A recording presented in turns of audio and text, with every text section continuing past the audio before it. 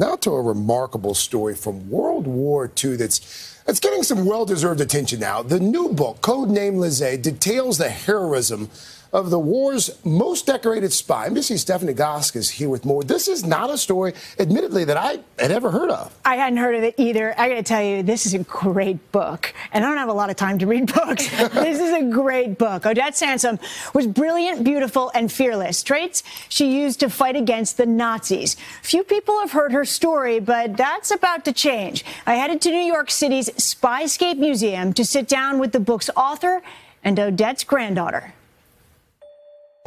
Odette Sansom is not well known, but she should be. The French native turned British operative was the most highly decorated World War II spy. Now her little-known story is brought to vivid life in a new book. How did your grandmother have that courage?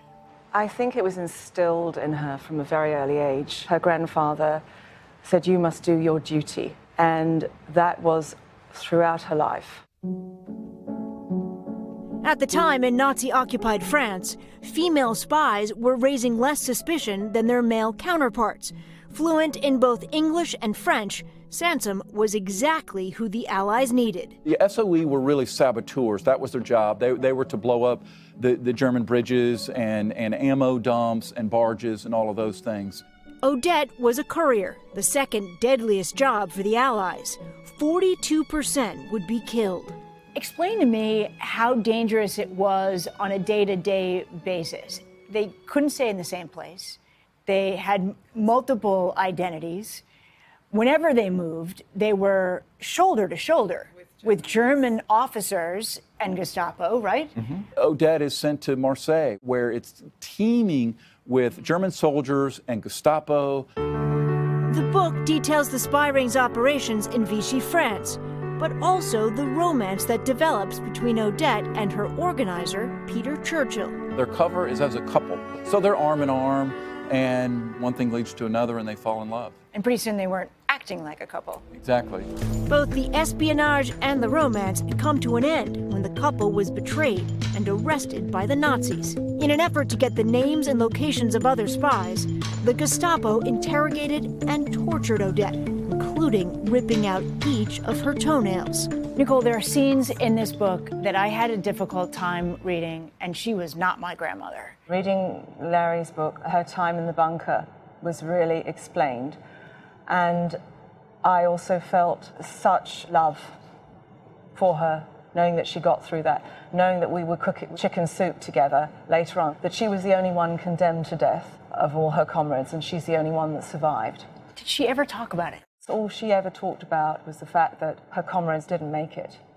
The women that she trained with, the women that she bonded with, the women that she became really good friends with, they didn't make it back. She never gave the Germans any information, and for years Odette endured the rest of the war in Ravensbrück, the notorious Nazi concentration camp where up to 100,000 women were killed. Near death herself when the war ended, Sansom returned home to almost immediate praise and celebrity, a movie made about her heroism. But we badly need volunteers who know and love France.